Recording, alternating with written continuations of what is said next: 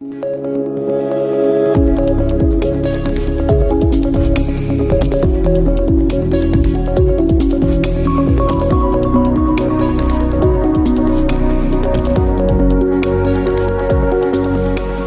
know, when you have see a beautiful, brilliant painting, all the vivid colors, that's what we're attracted to, right?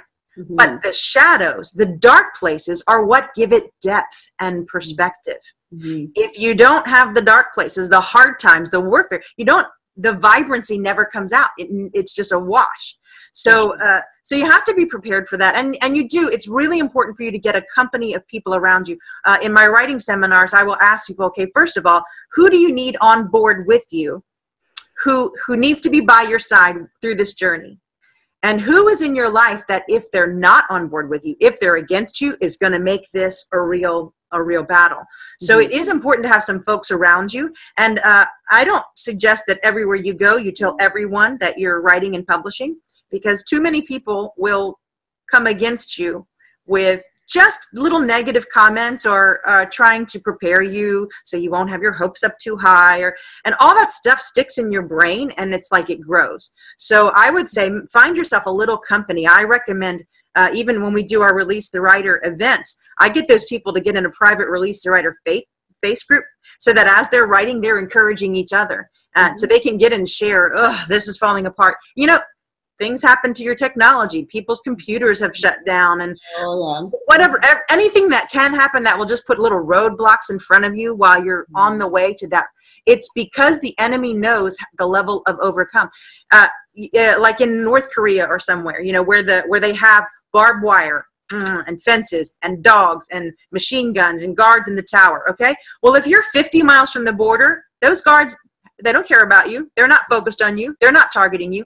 If you start to get close to the border to freedom, that's when they break loose. That's when all hell breaks loose against you, right when you're at the border of leaving your land into the free land. So as you're starting to write and publish, you're getting real close to breaking through a barrier, and that enemy turns that searchlight on, starts looking for you, letting the dogs bark, lets you hear the click the guns. Okay, but I'm telling you, you already have won. You just keep your face forward, set like a flint, and you just run because that border is yours. That breakthrough is yours. I don't care what you hear in the background. No weapon formed against you shall prosper. All those who rise against you will fall. You will break through. You will cross over. Amen. Amen. Wow. I just feel the power of the Holy Spirit. I feel the power of the Holy Spirit on this. And I'm telling you, people are going to be slammed when they actually watch this, because I can feel the power of the Holy Spirit in such an intense way, because he wanted this. He wanted this out. He wanted it's really important. And what you've shared, the different perspectives that you've shared, you know, and the different nuggets of truth, and the way that, you know, what you've helped us understand is very, very unique. So I just want to thank you for that. That's pretty awesome. So you have written books. Yes. And in your book, which you talked about a little bit earlier, Intentionality, you talk about the concept of intentional neglect and how it changed your life. What is intentional neglect, and how will it help our audience, Wendy? Yeah, so first of all, it sounds odd, right? It sounds like an oxymoron, intentional neglect. Sure. So it's not from a negative perspective. It's like when I wake up in the morning, a lot of us wake up in the morning or wherever, and we make a little to-do list, all the things we want to get done, okay? And then life knocks us off, and out of the 10 things, we might get 2 done, or we might get 10 completely different things done and never get to the ones on our list. Okay, so when I first get up in the morning, I'm in my office. Not only do I make here's what my day looks like to get done, I also make a list. Here's what gets none of my attention, no matter how loudly it shouts at me. Mm-hmm. These are the phone calls that will not get through. These are the situations that I will not give any time, focus, or attention to, no matter, because so I intentionally neglect things that I know that are going to suck away my purpose, my joy, what has to be done. And some of those things might be important, and they will at some point be on my to-do list, but you know, we all have time stealers, time suckers. So, you know, intentional neglect might for some people mean, okay, I will not touch Facebook. I will not touch social media until I've accomplished these things. Because the next thing you go somewhere and then like it turns into wastethewholeday.com. You never meant for it to. You have to neglect it intentionally. So when it comes to writing, people getting things done, branding, whatever a big goal is, like you might have to put some things intentionally on the back burner. It isn't that you say no forever, but you might have to say no for now. Even something as wonderful as like a women's Bible study, or I'm teaching Sunday school. Okay, well, if I have a goal like writing a book, I might have to, on purpose, for a season, pull that women's Bible study to the back burner and push the accomplishment of a goal to the front burner. And I intentionally neglect this, not forever. I communicate with the people around me, so I haven't just disappeared, but it's me deciding what gets my attention, but more importantly, what doesn't. What gets my energy, what doesn't. What gets my resources, what doesn't. And I constantly reevaluate that. And it really changed my life to not just let life push me around. Yeah. That, I've already got a goal. I've set appointments with myself. So when the phone call comes, hey, there's a bake sale for your son's band. Can you make brownies? You know what? I'm so sorry. I have something on my calendar that prevents that. Whereas in the past, well, of course, I have to bake brownies. Then I spend, 2 hours? You go to the store, you make the and you've derailed your whole day. Yeah, so I can say no to things without guilt because I've chosen in advance what I'm going to say no to and what I'm going to say yes to. So that's one of the chapters in the book. And I get such feedback. Like it was such a liberating, freeing, eye-opening, I took control of my life. Yeah. Yeah, no, that's it. That's very, very important, understanding our priorities, because distractions can come, and they can come through any form, any form, through your family, through other people, through, evil, whatever. But I think that if you are intentional, which is the word for today, guys, intentional, intentional on purpose.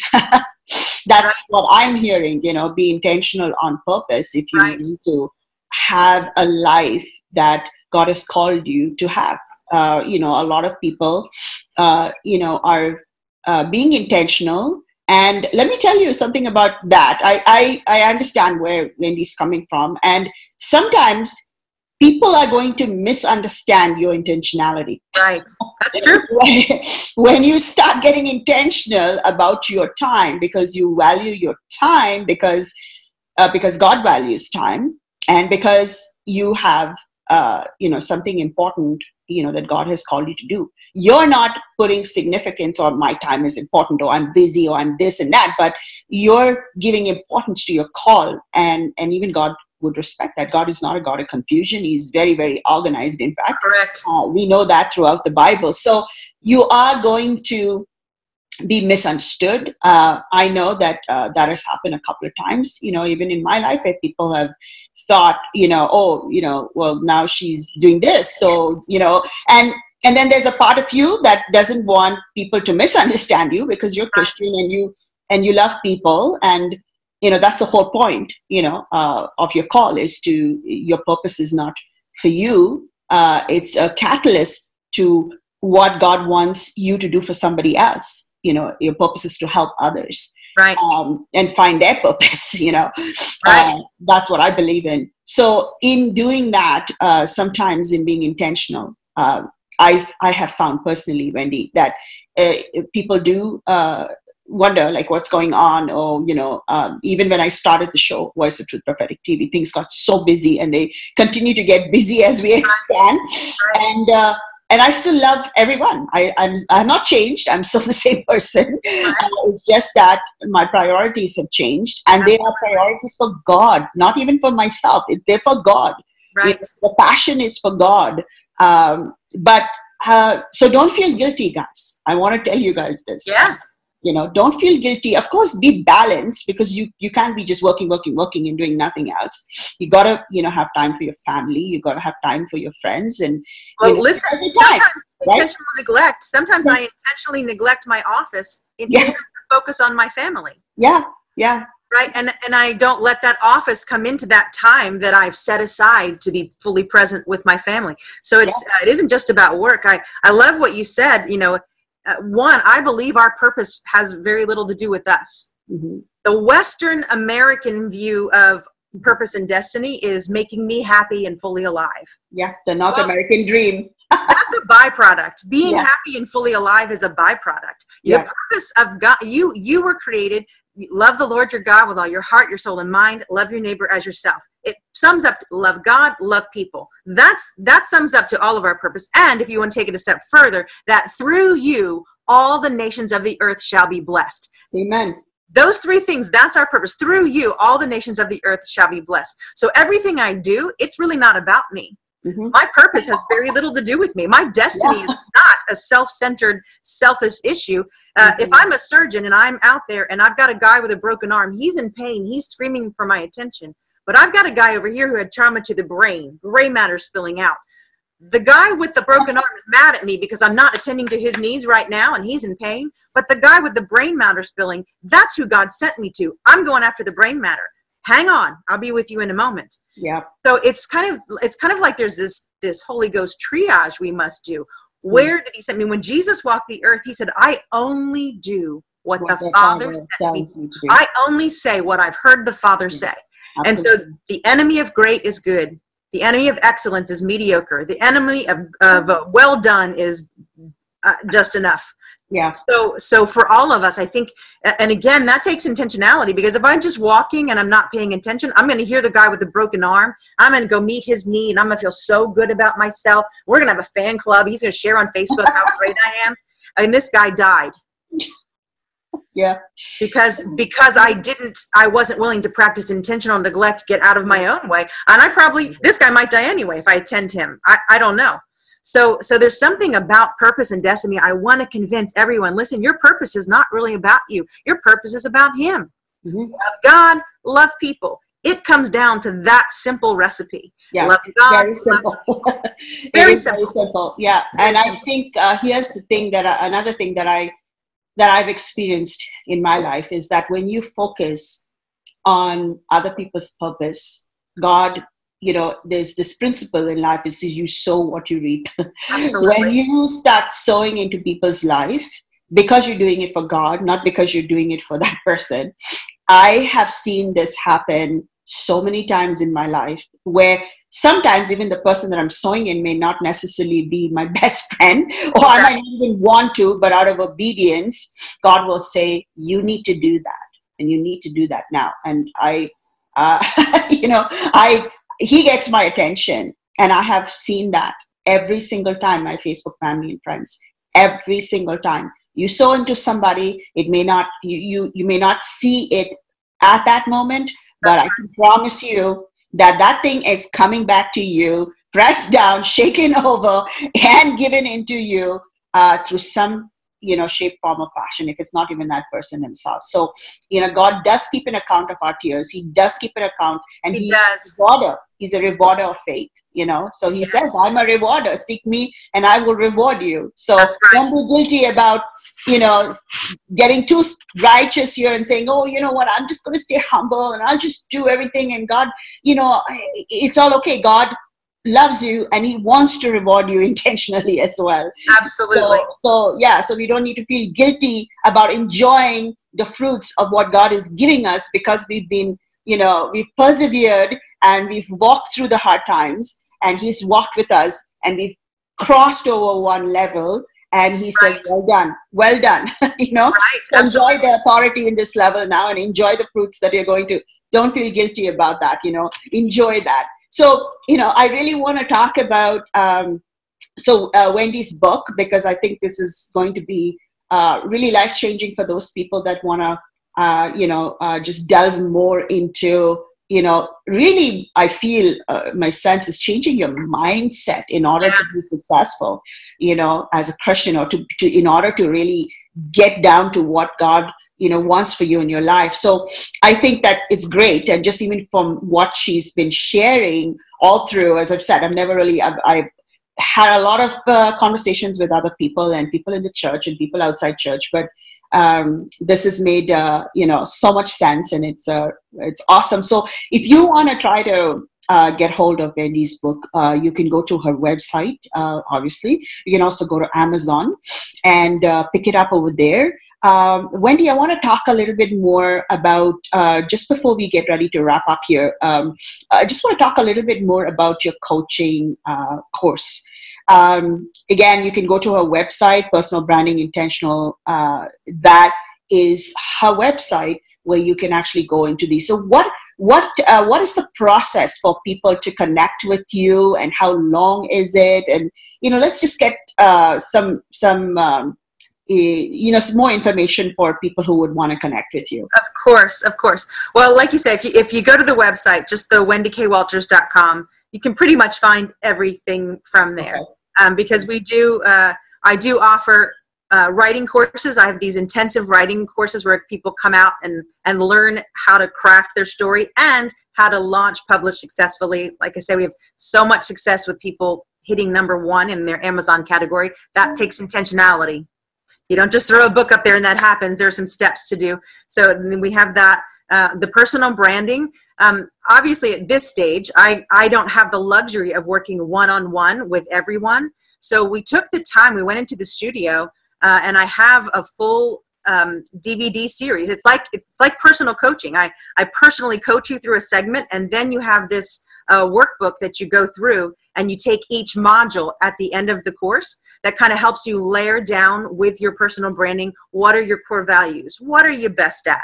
Who are you? What do you have to offer? We talk about target markets and things like that. It's a really fun course. So that's available, DVD course that they can take. Same with the writing course is also available on DVD if you couldn't attend live. So all of those things are available. I do some personal coaching. We obviously help a lot of authors through that process. I'm a writer and a ghostwriter and an editor.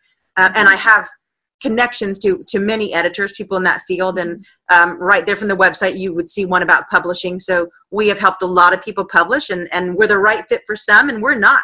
I have network of many people. I'm not trying to drum up business. I have plenty of people to send you to and plug into to help you accomplish those goals. But yeah, really from the website, you could send us a direct message. You'd be able to contact us, whatever it is you wanted to do. And you can purchase books through the website, or especially if you're not in the U.S., straight from Amazon. So they ship to you, it's in all the countries in the UK and Japan and Germany. It's all those countries. So Amazon's probably an easier way to get to it when you're not in the U.S. Yeah. Right. And is there a sort of a duration of when people would start? Do you encourage people to finish off in like 2 months, 3 months, 6 months? For the branding process or for writing? For writing. So the thing is, writing it's art, not science. All right. So the thing is, I like to encourage people, like in the writing seminars, we have a way where we kind of brainstorm through the whole process and get a plan. And that would be, I couldn't share it here in this tiny segment, but I teach people how to brainstorm, how to throw all the ideas out, how to organize those into a working. And I find a lot of people, once they've got that working outline, kind of muscle through it very quickly. And I find a lot of people who have been trying to write a book for 5 years or 10 years, 90 days after they've been at the course, here's the manuscript, let's go. Many testimonies of 6 months, 9 months, 1 year, people who have gone from zero to publish in that amount of time. It takes focus and intentionality, and we kind of teach people what that process looks like. You put yourself on your calendar, you set weekly appointments with yourself, and you communicate that to your family, your friends, your church, your whoever, so you can kind of get through that process. So it doesn't have to take you do not need to take a month off work and go find a cabin and eat yogurt. That's not how it works. We live our life. Most of my books I've written, waiting for my daughter to get out of orchestra rehearsal, or on an airplane, or, when you have that plan, you'll find that you can write 250 to 500 words in a little segment. That's right. Most books are like 35,000 to 50,000 words. That sounds horrifying. Except when you answer an email, your average is 250 words is the average email answer. If you've written 4 emails, you've written 1,000 words. 1,000 words a day would get your manuscript done in how long? 35 to 50 days. That's right. You write 4 emails every day. You probably could write 5 or 6 paragraphs towards your book every day, and you would have. So that's why it takes a little plan. Once you've got it, it's working backwards. I love to work backwards. Once you know where you're headed, you can just keep chipping away at it, and it might not feel, oh, I've only got 30 minutes. So write 2 paragraphs in 30 minutes. Write 1 paragraph. You start, and then momentum builds. And once you start seeing, then you start getting excited and you get involved. And the next thing you know, you've like blocked off, this Saturday is mine. I'm going to write today, and it's amazing. And same thing in the groups. I'll see people kind of sharing their word counts, how far they got and where they got stuck. And sometimes you've written and you have to crumple it all up and go, okay, that was garbage. No problem. We'll start again. It's okay. It's a process, but it doesn't need to take you years and years. You can get this done, guys. Yeah. That's what people need to hear and understand, that they can do this, whether they're single moms, whether they moms with young children. Yes.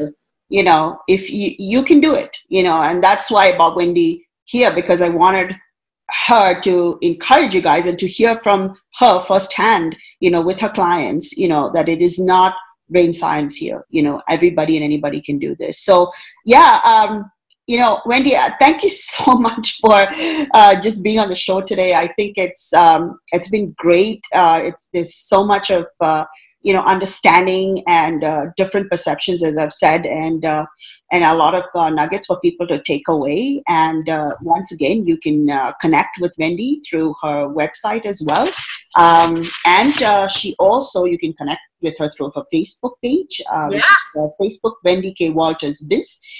She has a Twitter account. So she's on social media, and you can definitely connect with her, as she has said before, through her website, by just leaving a message on there, and somebody would connect with you. So I would love for you to pray. Yes.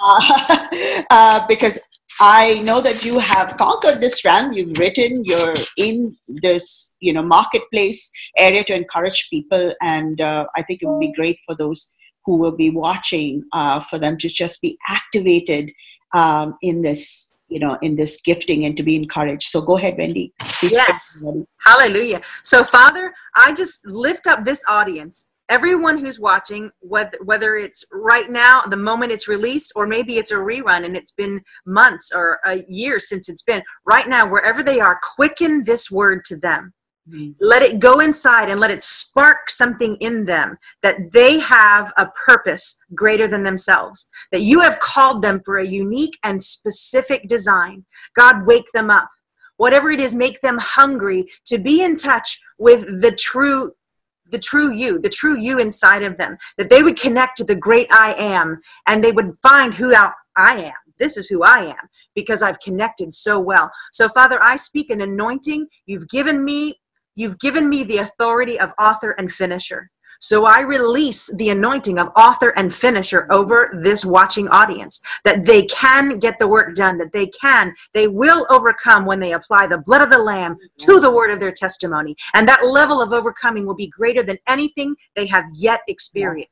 I thank you even now, just the seeds that are being planted and the level of victory and overcome that will be a result that will take literally months and years to unfold from this moment. And every time we step into our victory, we step into our overcoming, then we become light of the world. Then we become salt, and people are attracted to us and drawn to us because we are living so fully connected and free and alive. So I release the favor of God on all those watching, the favor of God to take ownership of who they are. Take ownership. This is my story. This is my song, praising my Savior all the day long. I hide no shadows. I honor every dark thing that's happened to me, every bit of trauma, every bit of abuse, every bad decision I've made, the whole train wreck of my life. I give you praise. I give you glory. I give you honor. I surrender it to you. I know you will take it and break it and turn it into bread. I thank you that you're going to feed multitudes just from my little offering. God, here's my loaves and fish.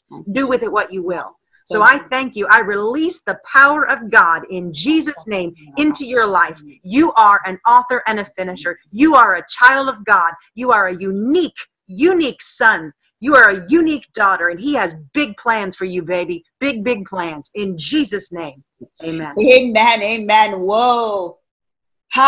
Wow. Yeah, I feel like I'm drunk in the Holy Spirit right now. Hopefully I can finish up strong. Lovely, lovely. Wow, wow. Amen, amen. Guys, this is going to be so amazing. And, we believe in you. We truly believe in you. God believes in you. Our whole ministry is a ministry of taking the voice of the Father to nations. That's our mandate, to know the heart of the Father, to put your hand on the pulse and the agenda of what, God is doing on the earth. Like Wendy even says, and I say this many times, she didn't know, but I say this all the time on my program, that, Jesus, always said, I see what my Father's doing in heaven and I do that, so much of alignment and divine connection, Wendy. It's been an honor, true honor to have you on the program. You're a fire starter, just a, cracker for the Lord here. And, so good to know you. So good to, have friendship and fellowship with you today here on the program. And it's been amazing even for me, at the very time that I'm at, getting ready here myself to launch my testimony. So this has been very encouraging, and God never makes mistakes, guys. He never makes mistakes. Right. At an appointed time, it doesn't matter what and who does what. At the end of the day, if this is God's plan for you, and with every intentionality, He will make sure that He gets you from point A to point B, and that's His faithfulness over your life. Amen. So even if you made bad choices, you've gone in the wrong direction, at the end of the day, His will for you is sovereign. That's who we're serving, a sovereign God. That if He knows that you have made mistakes, just by mistake, and no real fault of your own, just, lack of understanding or about a situation or whatever it is, don't feel bad. Don't say, well, I don't know if I can do it now, or maybe I'm 60 and I don't know if I have a book, or maybe I'm 70 and I don't, it's never too late. That's right. I have a sermon series where I talk about Dare to Dream. And I think that, God gave us, this imagination. He gave us our mind, and we are made in the image of Him. And He is the greatest master creator. Yes, yes, amen. And, and we have that in us, that DNA, as even Wendy was sharing. So, yeah, I encourage you, both me and Wendy encourage you today on the show to, as soon as you hear this, say, whoa, I'm going to go straight to my computer and I'm going to start writing. Whatever God tells you to, and He'll inspire you. The Holy Spirit, believe me, when I finished my book and I read some of the chapters and I gave my husband and my family, just my immediate family, they were like, did you write this? Where did you get all this? I was like, I didn't. I written it, I cooperated with God, and the Holy Spirit really, really does His part, right. to inspire and to bring, you read back and you think like, wait, wow, that's good. Right. So, anyway, guys, we are coming in to just wrap up this show. It's been great to have you, Wendy, on Voice of Truth Prophetic TV. Thank you.